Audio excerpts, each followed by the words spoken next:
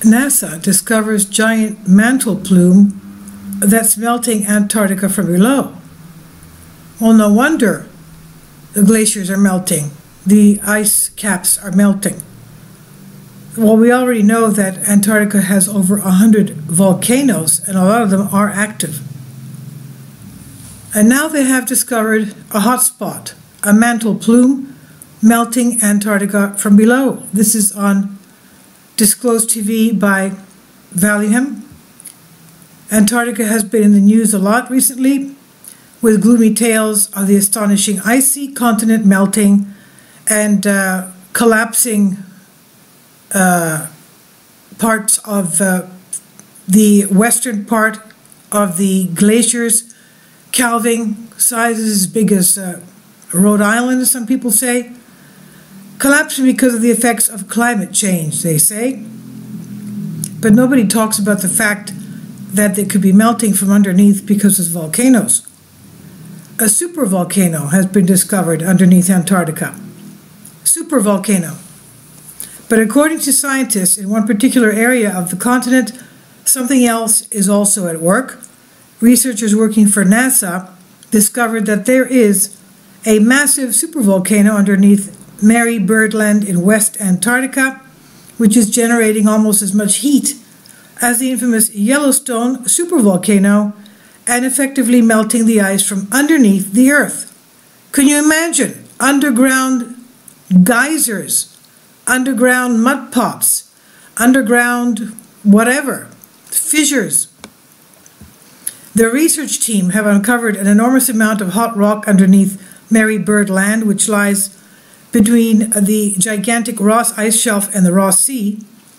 And according to the team, the heat surrounding this area is creating huge lakes and rivers underneath the ice sheet. This heat, they say, is being generated by a mantle plume. The mantle plumes are part of the anatomy of the supervolcano, which bring hot material from the interior to the Earth to the surface. The region directly surrounding these mantle plumes is known as a hotspot and can cause a great deal of geographical instability. One of them is, of course, in Hawaii, the recent Kilauea eruption. That is Hawaii is a hotspot. Now, this heat, they say, is being generated by the mantle plume, and mantle plumes are part of the anatomy of a supervolcano. Now, does that mean that Hawaii is part of a supervolcano? Well, who knows? That's for another topic and another time.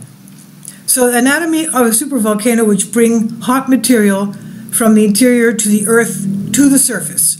The region directly surrounding these mantle plumes is known as a hotspot and can cause a great deal of geographical instability.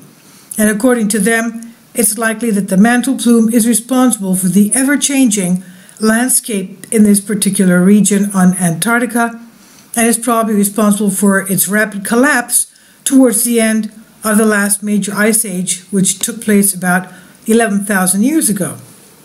The existence of a blazingly hot mantle plume existing under Mary Bird Land is something which scientists have speculated about for about 30 years because of the unique conditions in this particular area of Antarctica and the domed feature of the landscape there. However, until now, there has been no solid evidence to support this idea. This has all changed because of the work at NASA's Jet Propulsion Laboratory, who commenced the project because they were interested to know what was causing the instability in this area. According to the leader of the project, Hélène Seroussi, the team were actually initially skeptical about the idea that a mantle plume could be causing the unique conditions. She said that she found the idea crazy. She said, "I didn't see how we could have that amount of heat and still have ice on top of it," she said.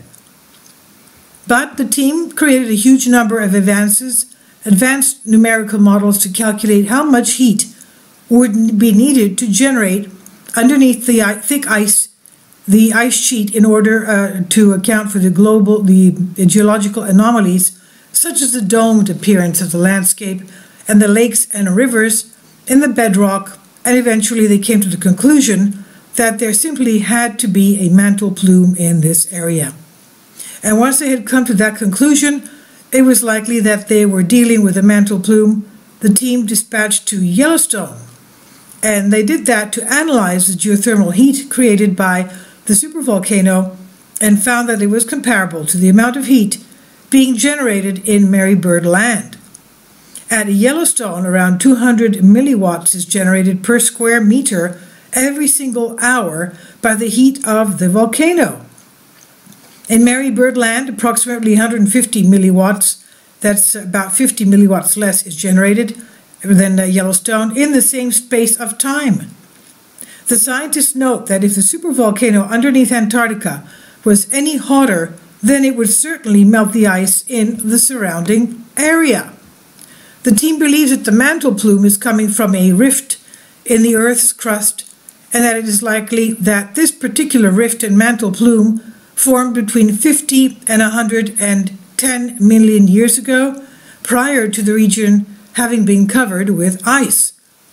According to the research team, these investigations could prove that to be acutely important in the future, as scientists endeavor to understand the nature of the landscape of Antarctica and attempt to make predictions about how it will evolve and change in the future.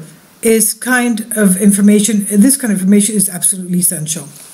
And let's not forget that Admiral Byrd, when he went to Antarctica for his expedition, said that there were areas in Antarctica that were like Arizona, in that they were warm, and that there were also lakes that were warm enough to swim in. So you can imagine, he was obviously talking about something warming up the ground, the area, the atmosphere above the ground, and obviously there were geothermal lakes. So that's wonderful. I mean, the more they examine Antarctica, the more they find. So we'll have more on this.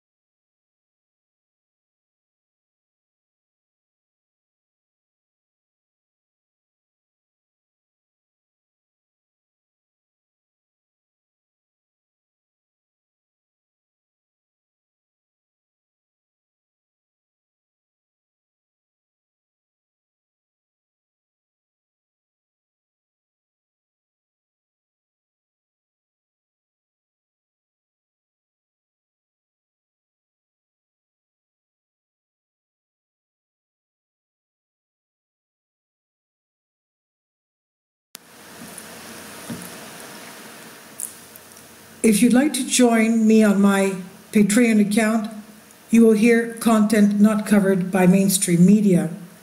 These riveting stories will be based on my research, and I will state my opinions and give my personal insight on diverse and controversial subjects and world events not covered by mainstream media, and not supported by YouTube guidelines. So whatever I have on my Patreon, most of those will not be on my YouTube channel. Please consider becoming a member today. More of the most significant and important videos will be on my Patreon channel. Your support helps me to continue my research and keeps this YouTube channel alive. And we depend on your support, your generous charity, because we help economically challenged families here in Athens, Greece, in Kapota, and we also help the young generation with university tuition and the community around our church. Thank you.